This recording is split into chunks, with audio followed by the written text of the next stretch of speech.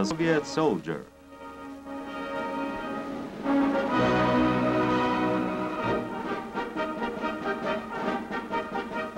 Directed by Nebelitsky. Central Documentary Film Studio, Moscow.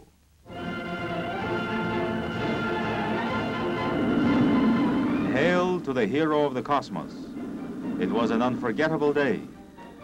At Vnukovo Airport in Moscow, Communist Party and Soviet government leaders and thousands of Muscovites greet a true son of his country, Yuri Gagarin. There he is, the Soviet soldier who was the first man in history to take a trip into outer space. Comrade First Secretary of the Central Committee of the Soviet Communist Party and Chairman of the Council of Ministers of the USSR.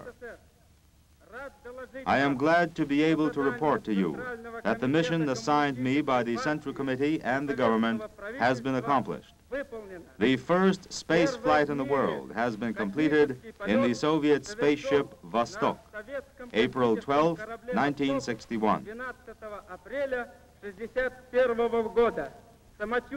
I feel quite well and am ready to fulfill any new assignment our party and government may have for me. Major Gagarin. Premier Khrushchev congratulates the hero.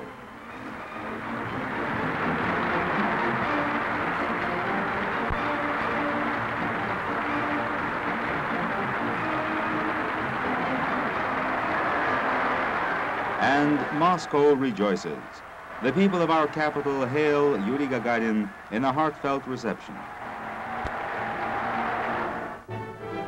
At a ceremony in the Kremlin, Gagarin is awarded the title of Hero of the Soviet Union.